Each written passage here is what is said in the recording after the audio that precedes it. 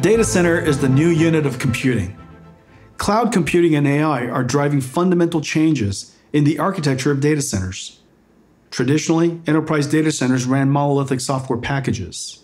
Virtualization started the trend towards software-defined data centers, allowing applications to move about and letting IT manage from a single pane of glass. With virtualization, the compute, networking, storage, and security functions are emulated in software running on the CPU. Though easier to manage, the added CPU load reduced the data center's capacity to run applications, which is its primary purpose. This illustration shows the added CPU load in the gold-colored part of the stack. Cloud computing re-architected the data centers again, now to provision services for billions of consumers.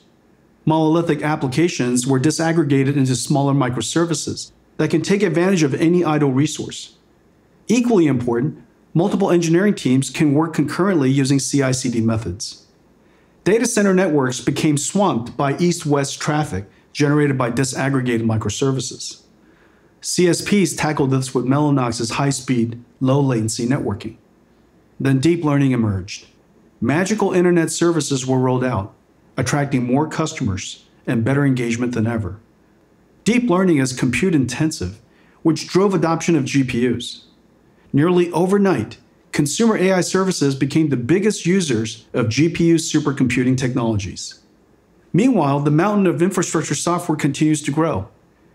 Now, adding zero-trust security initiatives makes infrastructure software processing one of the largest workloads in a data center. The applications and services should be. The answer is a new type of chip for data center infrastructure processing, like NVIDIA's BlueField DPU. Let me illustrate this with our own cloud gaming service, GeForce Now, as an example. GeForce Now is NVIDIA's GeForce in the Cloud service. GeForce Now serves 10 million members in 70 countries.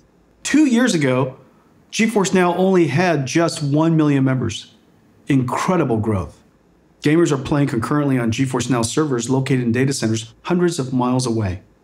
GeForce Now is a seriously hard consumer service to deliver. Everything matters. Speed of light, visual quality, frame rate, response, smoothness, startup time, server cost, and most important of all, security. Currently, GeForce Now uses NVIDIA's virtual GPU technology. The virtualization, networking, storage, and security is all done in software. The load is significant. We're transitioning GeForce Now to BlueField. With BlueField, we can isolate the infrastructure from the game instances and offload and accelerate the networking, storage, and security. The GeForce Now infrastructure is costly. With BlueField, we will improve our quality of service and concurrent users at the same time. The ROI of BlueField is excellent. DOCA is our SDK to program BlueField. DOCA simplifies application offload to BlueField's accelerators and programmable engines. Every generation of BlueField will support DOCA from now on. So today's applications and infrastructure will get even faster when the next BlueField arrives. I'm thrilled to announce our first data center infrastructure SDK. DOCA 1.0 is available today. There's all kinds of great technology inside. Deep packet inspection, secure boot, TLS crypto offload, regular expression acceleration, and a very exciting capability, a hardware-based, real-time clock that can be used for synchronous data centers, 5G, and video broadcast. We have great partners working with us to optimize leading platforms on BlueField, infrastructure software providers, edge and CDN providers, cybersecurity solutions, and storage providers. Basically, the world's leading companies in data center infrastructure. We will accelerate it all with BlueField.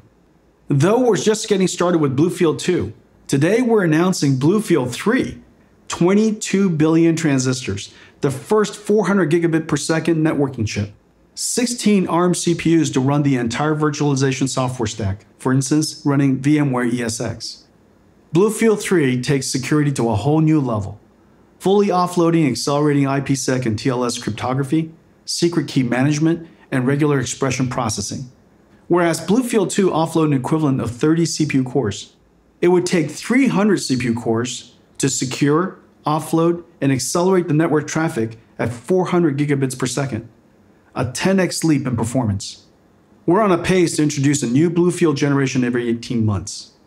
BlueField-3 will do 400 gigabits per second and be 10x the processing capability of BlueField-2. And BlueField-4 will do 800 gigabits per second and add NVIDIA's AI computing technologies to get another 10x boost. 100x in 3 years. And all of it will be needed. A simple way to think about this is that a third of the roughly 30 million data center servers shipped each year are consumed running the software-defined data center stack. This workload is increasing much faster than Moore's Law. We know this because of the amount of data we're producing and moving around. So unless we offload and accelerate this workload, data centers will have fewer and fewer CPUs to run applications. The time for BlueField has come.